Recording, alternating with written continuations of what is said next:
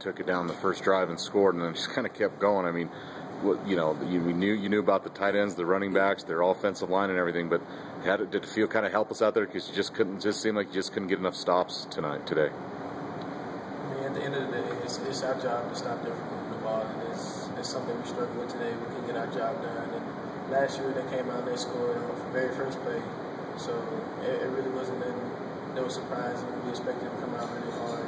We just got to do a better job of executing our defense and making plays when the opportunity presents itself. Why do you think it didn't happen today? I mean, was it just their execution was better? Why weren't you guys making enough plays today? What could you put your finger on there?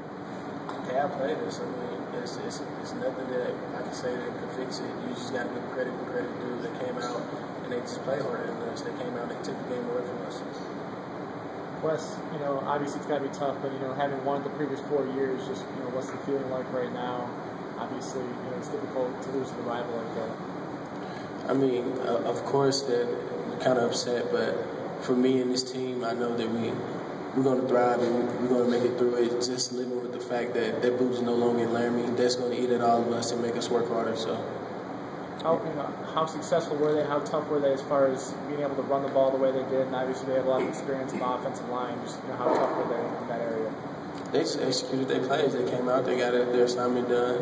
They blocked the guys that they supposed to block, and their running backs did a good job finding the creases. You're pretty confident. You just mentioned you feel like this will kind of get you back to work and motivate to get better. You confident it'll do that, or could this send this team maybe in a spiral just because of a tough home loss like this? I'm not worried about us spiraling in a negative way at all. I know that my teammates hate losing as much as I do, and I know that we're going to come out and do the best job that we can do to prepare ourselves for next week.